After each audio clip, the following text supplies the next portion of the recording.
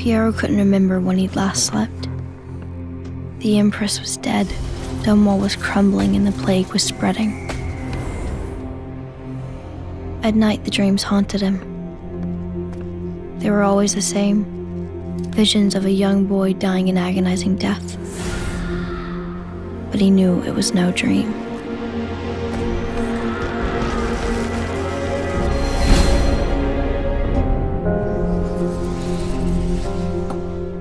For Piero, the work was always the same. A handful of coin, a whisper. It should have been easy. Instead, he'd lost his way. He was a gifted man, but now, even this simple task seemed impossible. Rats, disease, death. The nightmare had become an obsession. But when the dreams came this time, the boy was gone, and there was a hole in the world.